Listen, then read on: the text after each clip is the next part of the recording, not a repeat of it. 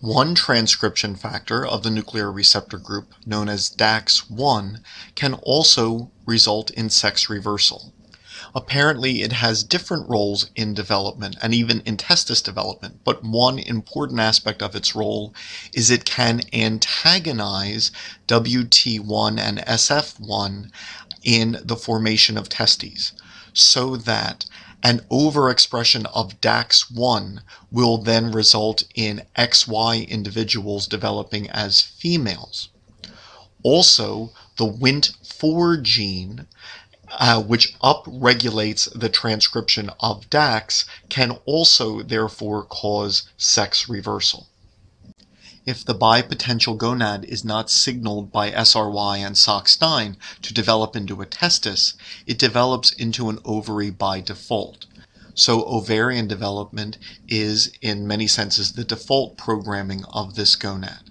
There are additional genes required for ovarian fertility, and mutations in genes such as FOXL2 will cause infertility.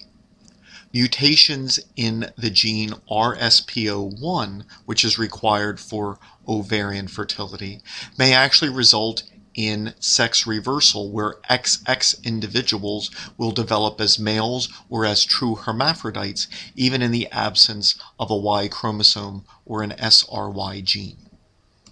In conclusion, after chromosomal gender has been determined, there is still the activation of the transcription factors which convert the bipotential gonad either into an ovary or a testis in gonadal gender.